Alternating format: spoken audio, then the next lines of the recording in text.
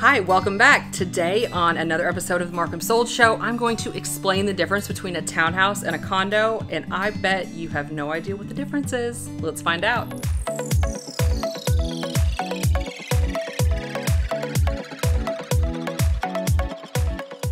So in Madison County specifically, we only have a small handful of condo communities, and so the difference is very minor. Most people, actually even most realtors, don't even know what the difference is, so I thought this was very important to explain. So we are actually in a townhouse, and from the street you would not be able to tell that it's a townhouse, but the difference is it's not the style, it's not how many are attached, it's not the building, it has nothing to do with the outside, the construction, the architecture, anything like that. It has to do with the legal description of the property. So a townhouse, what you own, you actually own the grass, you own the land, you own the outside walls, the roof.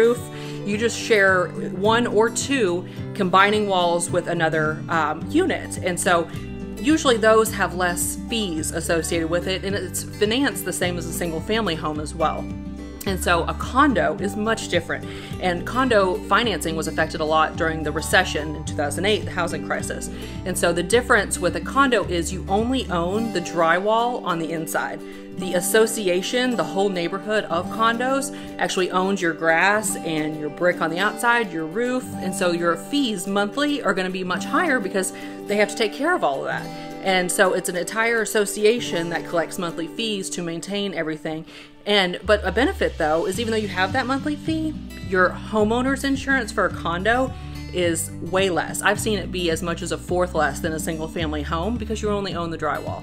So hopefully this video was helpful and you now know the difference between a townhouse and a condo. Thanks so much for tuning in. See you next week.